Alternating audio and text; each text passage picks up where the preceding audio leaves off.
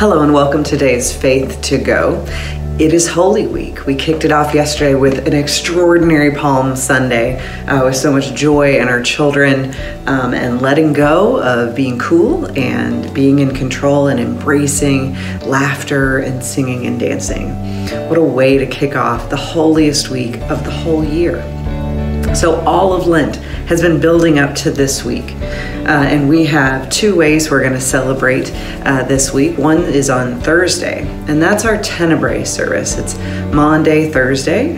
It's the day that we often celebrate the Last Supper and his disciples. That's obviously very central to our theology and who we are. And at our service, we do readings and extinguishing of candles.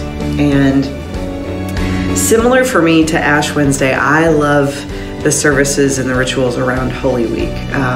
Part of it is because it just changes the whole feeling of Easter for me. That if I am willing to go into the darkness, which is what we will literally do on the Tenebrae service as we extinguish candles, as we remind ourselves that we have to get into the darkness. As much as Caitlin kind of talked about last week, like, the first step in being free from the things that we struggle with, that we burden with, is acknowledging them. And so for me, we have to tell the whole story of Jesus. We can't skip from the parade and go straight to the garden.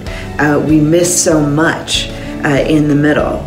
We miss both what Jesus does, but how people react to him, how people respond to his way of being a savior, which is not the way that they expected. He gets betrayed, he gets denied, he gets made fun of and rebuked in many, many levels. And so we are invited into the darkness of this story as well. And part of that is because it reminds us that our Savior didn't stay separate from us. As we learn from the very beginning of Luke's Gospel, this is God with us.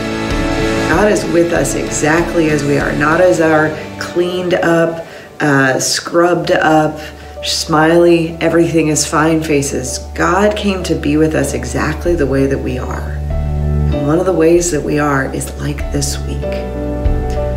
We are flawed, we are scared, we are unsure, we are violent. The systems of power do their best to keep their power, even using violence as an example and as a way of keeping control. This is also who we are. And Jesus says, they're mine. I claim them just the way that they are. So this week, we continue to claim Jesus just the way that he is. As one who will pray in the garden, as one who will break bread with those that he loves most, with those that have followed him from the beginning, even when they also fail this week, to stay awake, to claim him in all the ways he had hoped they would. It will end on a cross. It will end in death. But we will follow it all the way through. Because after the darkness, when you've spent time in the dark, that first glimmer of light at sunrise is all the brighter. It is by being in our willingness to stay in the darkness, that we can fully stand in the light of Easter on Sunday morning. So today, I invite you to think about how you will spend this week. There are lots of ways. Obviously, I encourage you and invite you to attend and participate in our Tenebrae service on Thursday night at 6:30 here at the church. But there are lots of other ways. Some people designate special time on Good Friday to pray.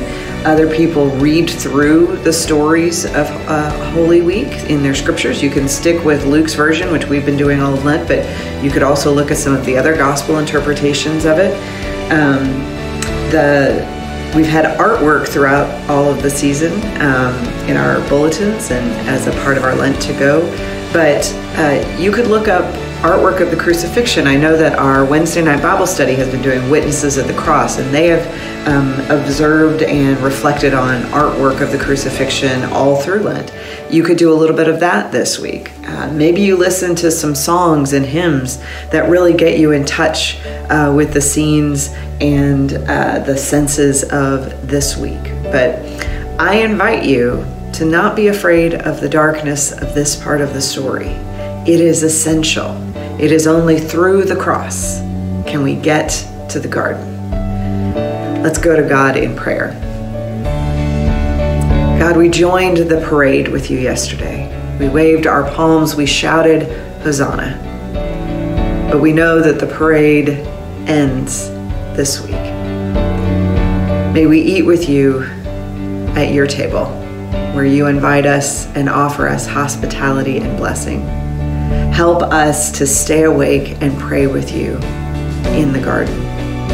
May we not turn our eyes away from your suffering, either at the hands of the state or on the cross. May we also hear your words, Father, they know not what they do, forgive them. All in preparation for the celebration that is coming on Sunday morning.